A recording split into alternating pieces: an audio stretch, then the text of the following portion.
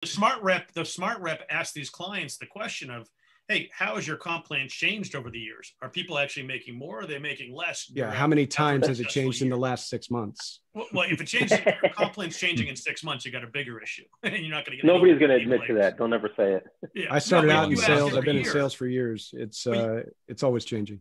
Yeah, it's the comp plans change every year, but I always ask the clients if when they push back on a guy that's moved every year, you ask them, hey, listen, what's your comp plan change? I mean, the guy that closed $2 million this year, did he make? If he closed $2 million last year, would he have made more money or less money this year, making that same amount of money? No one wants to stay for a pay cut. So, Rich, this is another opportunity for you to make a video to educate candidates because nobody asked that. Only you asked that.